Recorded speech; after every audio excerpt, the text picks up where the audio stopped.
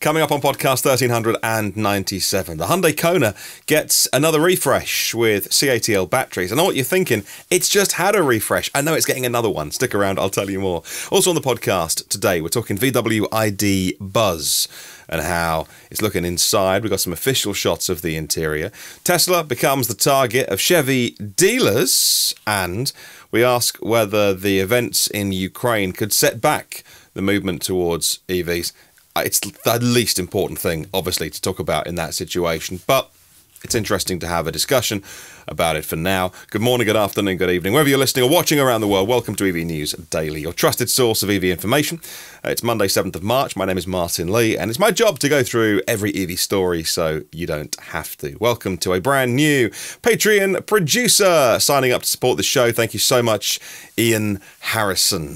Thank you, my friend, for supporting the show, getting on the air. And if you want to do the same, I'd invite you to have a look at the Patreon page. It's patreon.com/EV News Daily. Okay, we will kick off with news about the ID.Buzz, and that is Volkswagen putting out some official photos of the inside. Now, we have seen the inside of the ID.Buzz and Buzz Cargo already.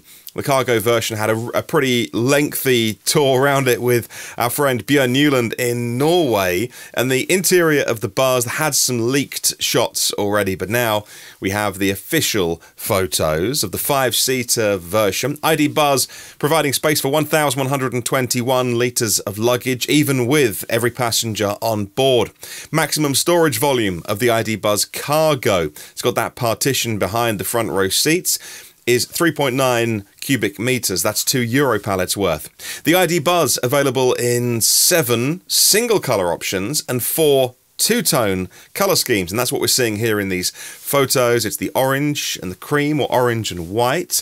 Volkswagen say a combination of white and fresh colors is carried through the interior. Elements of the original T1 generation, transferring them to the current era of electric mobility, is how VW puts it. The colours correspond to the exterior paintwork and are optionally reflected in things like seat cushions and dash panels and door trims as well. The background lighting, 30 different colours. If you've been in those ID vehicles like the ID.3, ID.4, you'll know it kind of plays with light and things like that, and I'm sure the Buzz will be exactly the same. Leather and other materials of animal origin don't feature at all in this vehicle, replaced with substitute materials with similar properties, similar feel. We know you don't need to make a car by using animal products anymore. The alternatives are more than good enough. And so check out the pictures if you get a chance. I'll pop a link in the show notes if you want to see more of them as well. Now, in one of the many ID.Buzz YouTube videos that we saw after that covered drive, that event that was a couple of weeks ago, or maybe it was longer, but all the videos came out a couple of weeks ago. Some of the close-ups, you could see just where the camouflage hadn't quite gone all the way around, particularly around the parking sensors, because you can't cover the parking sensors, and they were bright orange. So I think the vehicles, I imagine, when we get to see that in just a few days' time, it's March 9th, the official release, they might well be going for the bright orange exterior, or at least that was what was underneath the camo wraps of the ID.Buzz. Not long to wait now, we get all the official pictures and pretty good idea of what the thing looks like inside and out. Now, 5-seater version, short wheelbase, not coming to the US. You'll be waiting for the long wheelbase version of that 2023, maybe even early 24 for US buyers. Vehicle goes into production this September, and so over here in Europe, maybe not right-hand drive here in the UK, possibly though, certainly deliveries before the end of the year, and that, for me, would be the ideal 2-car driveway or 2-car garage. If we could afford it to buy a new one of those, it would be an ID.Buzz for family duties, and then something small and zippy around the city. All right, moving on. Tesla has become the target of the Chevrolet National Dealer Council chairman's ambitions, according to this Teslarati article. Keith McCluskey is the Chevrolet National Dealer Council chairman, and he has his sights aimed high as the veteran automaker increases its efforts to break into the EV sector. Amidst GM's continued EV efforts, Mr. McCluskey maintained Chevy dealers are looking to beat Tesla. He said, "We want to beat Tesla on EVs, we want to meet demands." Okay, the article continues, being General Motors' high-volume brand expectations are high, the Chevrolet will be producing EVs from numerous price points for customers, and that's very true. There will be the Silverado EV, there will be the Equinox, there will be the Blazer. The Equinox should start less than $30,000, a price that'll make it competitive against many cars, not just EVs. But really, come on, GM need to get some serious production going to say that you're going to beat Tesla. I'm all for ambition, I'm all for optimism, I'm all for fighting talk, and that's great, but I'm also all for realism. Tesla produced 900,000 odd vehicles last year, could be 1.4 million this year. Every Tesla expert's got a number, and it depends on how different facilities ramp or not with Texas and Berlin, but still, I mean, you're not going to beat Tesla for a very, very long time, GM. A very long time. But we like the ambition of the dealers, so let's keep that going. Now, let's talk about our headline story today, and that is Hyundai refreshing the Kona. Now, for my US viewers, you might be thinking, hang on a minute, they've just refreshed it. It's just arrived. Yeah, well, you're getting the version that I was driving over a year ago, and that is the kind of mid-cycle refresh of the Kona. This is an all-new Kona. Now, we've talked about the all-new Kia e-Niro recently on this podcast, but now we find out more details about the new Kona Electric. And we'll get more details officially next month in April, when we get the, hopefully full reveal, a different look from previous Konas. It's going to be a bigger car, and that would be my only criticism. It's not even a criticism. We had one for 3 months last year at the beginning of 2021, and it was just the rear was just a little bit too small, because that time our little fella was still in quite a large baby seat. You know how it is, the younger kids are, the bigger the baby seats, right? And it's just, he was always kicking the back of my wife's chair when we were driving, and so this could well be an option for us going forward, because the back is going to get a little bit bigger, a bit like the eNiro or Niro EV. The batteries underneath the new Kona will continue to be supplied by LG, but also they're adding CATL, the Chinese company, with the lithium iron phosphate cells. Now, it's the 6th of next month that we'll hopefully see this second-generation Kona launched in Korea. CATL added with existing battery supplier LG to improve export competitiveness, including in China. It's a two-track strategy, they say, according to which sales region the cars are going to be sold in and which battery they get, according to ETNews.com. The form factor of the CATL battery hasn't been confirmed. Likely it'll be cell-to-pack lithium iron phosphate technology, and we'll just get more news. We'll just wait a month, it'll be fine. But what about how the car will look? Well, Korean Car Blog turned up in a multi-story car park by the look of it and saw one of these covered in the not just the camouflage, but the heavy-duty wrap, the zip-up wrap that goes all around it, often with padlocks on the zips. And even if not, you can't be touching what's not yours. There could be, you could cause criminal damage. So if you're a YouTuber and you see one of these, you can't touch it, but you can look. No one can stop you. It's in a public car park. And the pictures taken in South Korea by the channel Whooper TV, which, by the way, is a brilliant name for a YouTube channel, showed the car being bigger than the previous Kona, the current Kona, which for many of my listeners, like I say, they're just getting the flat front, smooth front refresh one. This one is codenamed SX2E, with the E denoting Europe, not electric, apparently. Let me know what you think about that, and any of the stories we talk about on the podcast today. You can email me, hello@evnewsdaily.com.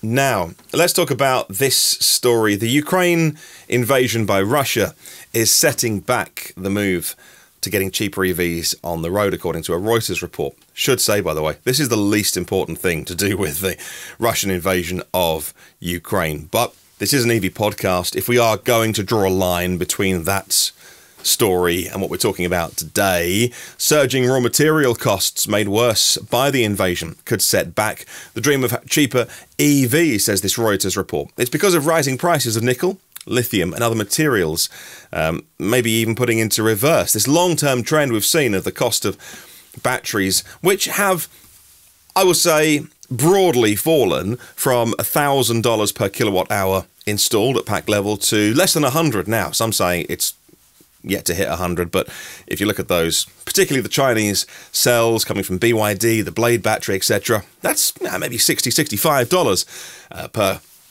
kilowatt hour installed, which is a massive price drop. But it could be a short-term increase in EV batteries because of this shortage, according to Gregory Miller, an industry analyst at Benchmark Mineral Intelligence. The conflict in Ukraine has only raised the stakes, pushing nickel prices to an 11-year high on fears that exports from the leading producer, which is Russia, will be disrupted, almost certainly. Lithium prices have increased, more than doubling since the end of last year, as supply fell short of demand, says Reuters. They say the average EV sold for $63,000 in January in the United States, 35% higher than the overall industry average for all vehicles, which, if you're interested, $46,000 according to Cox Automotive.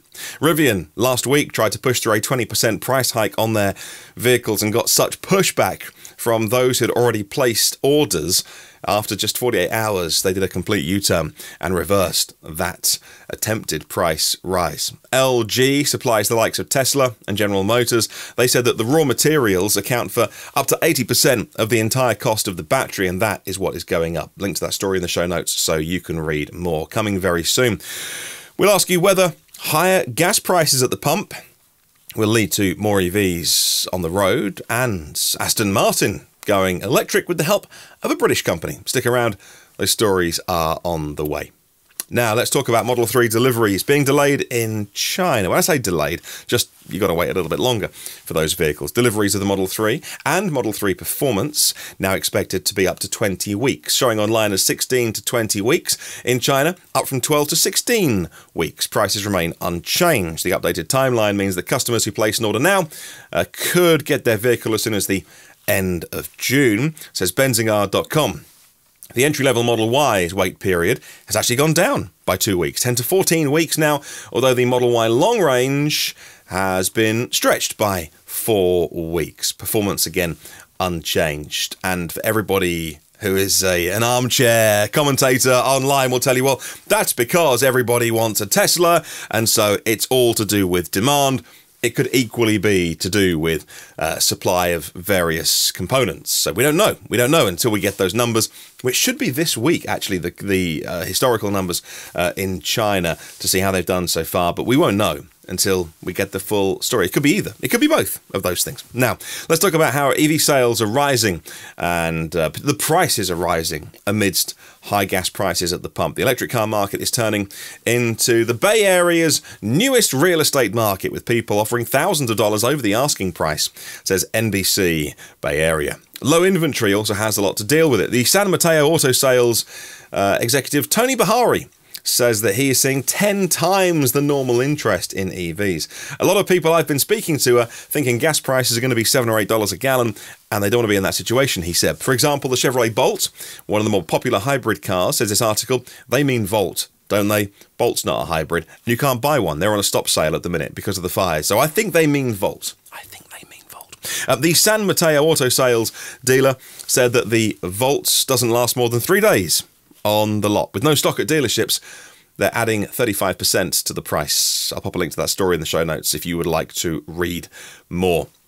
And it'll be our new question of the week at the end of the podcast as well. Now, Aston Martin inking a deal with Britishvolt to develop what they say is high-performance battery cell technology, as Aston Martin gears up to launch a full electric car, but not for 3 years. 2025 is when they're aiming for that. The two firms have signed an agreement announced today, a joint R&D team to what they say is design, develop and industrialize battery packs, including bespoke modules and battery management systems. According to the business, all of its new product lines offer the option of an electrified powertrain by 2026, as CNBC.com. So, again, not the most ambitious of targets. That in 4 years' time will be electrified. That's the word they use when they don't want to say electric, you know. Britishvolt is building a gigafactory in Northumberland. It's a county in the northeast of England. And they got the backing from the government and Glencore as well. Now, VinFast is a company who will want to be making some noise this year. The Vietnamese EV maker is entering the European markets of Netherlands, Germany and France, and LeasePlan are helping them do that with flexible financing options, they say. VinFast also aiming for a listing on the US stock exchange. January, a couple of months ago, they showed off 5 EVs at CES in Vegas. Not all of them are coming to Europe, though. We're going to get the VF8 and the VF9. They are all-electric SUVs, starting at 44 and 58,000 euros respectively. But there is a monthly battery rental fee on the VinFasts, and hey, we've not seen them yet. They're not on the market, haven't driven them, so for now, it's a bit of jam tomorrow, but watch this space. Now, SAIC, the Chinese company who own MG Motor, have another smaller vehicle coming out towards the end of the year. This is going to be a competitor for the ID.3, the Cupra Born, those kind of vehicles. We don't know what it's called yet. We think maybe it's the MG4, codenamed MG EH32. Possibly, Car News China saying it'll be called the MG CyberE. Either way, we've seen some pictures of this. It's not designed as a fossil car, moved into being an EV. This is a bespoke EV. They've got some battery pack options at MG. They could use the smaller one from the new MG ZS or the larger one, so maybe 58 or 70, late 70 kilowatt hour, which will give you plenty of range. We see a picture of the inside of it, obviously still covered in bits of fabric covering up the interior, but there's the central armrest with lots of storage space, a large touchscreen, and a fully digital cockpit in front of the driver behind the wheel, and a panel extending from under the big screen in the middle with the gear selector and a rotary dial. So yeah, the MGs all have the rotary dial, a bit like the Kia e-Niro as well. And so expect the base price of the MG4 to be well under 30,000 euros, and we could see that by the end of the year. Now, Mercedes-Benz Trucks begin sales of the all-electric eActros with the steering wheel on the proper side. Right-hand drive versions now on sale, says Mercedes-Benz. A range of 249 miles, that's 400 kilometers, now available to order as a 4x2 or 6x2 chassis. Customer deliveries begin in May. This is so important because working vehicles, I talk about this all the time, you know this. Working vehicles do so many more miles than the cars you and I drive, which are parked in our driveway, 9 times out of 10. Working vehicles, so important to get them away from dirty diesel. Mercedes-Benz Trucks have adopted a direct sales model they've been using for the 7.5-ton Fuso e-Canter. Each battery pack they install has 112 kilowatt hours, usable 97, and you can stack them. So the 3 stack will do 300 kilometers, the 4 stack, you guessed it, about 400 kilometers, and it'll take up to 17.7 tons as a payload, so very, very useful. Charges at 160 kilowatts, though, which seems a little bit slow, because that's an hour to get from 20 to 80%. But again, I don't know what the use case of these vehicles are. It could be that they're going to be stopped for an hour at a depot, or unloading, or for the pallets to be taken off, or maybe, certainly here in Europe, I know it's different in the US, we have quite strict rules on driving time, and so it could be that, well, the driver has to stop for a mandated hour and plug it in. It's going to be stopped anyway, so he or she's going to be taking a break and having some food. Anyway, let's move on. Opel, Vauxhall, to me, Opel is becoming a purely electric brand, but not until 2028. So you could look at this as being amazing. Opel Vauxhall, all-electric 2028. Or you could say Opel Vauxhall selling fossil cars for the next 6 years. I mean, it's 2 ways of looking at every situation, aren't there? But customers at the minute can get small Opel cars like the Rox E, big ones like the Movano E Transporter, and they're going to follow it up in the mid-decade with the famous name Manta coming back as well. And at the minute, you can get the commercial vehicles. We've got loads of EVs over here in Europe. I say over here, but in Europe, which my US listeners and viewers don't get. We've got the Combo E, the Vivaro E, the Movano E. So whether you want shuttle buses or MPVs or vans, panel vans, you've got small Vauxhall Corsa E, the Mocha E, loads of cars from that group on the market right now. Tons of choice, and I'll pop a link to the Stellantis Media Site for you to read more in the show notes. Now, the UK powertrain specialist Saeta are stepping up efforts to retro-convert buses, and that's really important because what we don't want is to have to ditch a bunch of vehicles that are fine just because we want to get them off diesel. If that bus physically could do another 1,000,000 miles for the next 20 years, but we want to get diesel out of it. Well, let's keep the bus. Let's put a new powertrain inside. That's exactly what they do. Powertrain conversions, including the gearbox, the propulsion system, the BMS, the inverters, etc., etc. The twin-tyre solution with front-mounted rims has in-wheel motors. That's really interesting, isn't it? And they have all the components that convert these to e-power. Takes out the gearbox that the diesel vehicles used to have, and so no energy is consumed by going through the gears, therefore making it more efficient. The battery packs go up to 422 kilowatt hours in these buses, and I'll put a link in the show notes. You can read more about the work they're doing, which is really amazing. And very finally, I just saw a bunch of activity on Twitter today about the Neo ET7. The user Jay in Shanghai, who often tweets Tesla stuff, saying Neo ET7 is the hottest EV on the market right now. Chinese social media blowing up with videos and pictures. The user 42 How say it's our turn to experience the Neo ET7. Video coming in a couple of weeks, they say. Mark Andrews on Twitter says, I drove the ET7 yesterday. Here are some pictures from the track. Looking at this vehicle, yes, it is a high-end luxury sedan from Neo. It's got a bit of Audi A6 about it from some angles at the front. I think it's got a bit of Porsche about it. Styling looks good, and of course, as we know, it's very, very quick, 0 to 60 less than 4 seconds, 150 kilowatt hour battery pack in this. That is its probably headline figure, and just a ton of tech, a ton of autonomy in this, 33 smart sensors of various types to get to level 4 autonomy, and of course, it's got the, what's it called, Nomi? Voice assistant. I'll pop a link to that in the show notes. You can read more. Question of the week with eMobilityNorway.com. Here's a question. Do you think that rising fuel prices at the pumps will have a direct impact on EV sales or not? I don't know if it has a direct line. People will often carry on driving petrol and diesel and just whinge about the prices. Or do you think someone's going to be like, right, that's it. No, I'm buying an EV this weekend. Is it that much of a direct correlation? I want to know your opinion on this. Email me, hello@evnewsdaily.com. Thank you so much for watching today. That's our show. Sign up to the audio version on Apple, Google, Spotify, and have a look at that Patreon page if you can help support the show anytime. It would be amazing. Have a good one, and I'll see you tomorrow.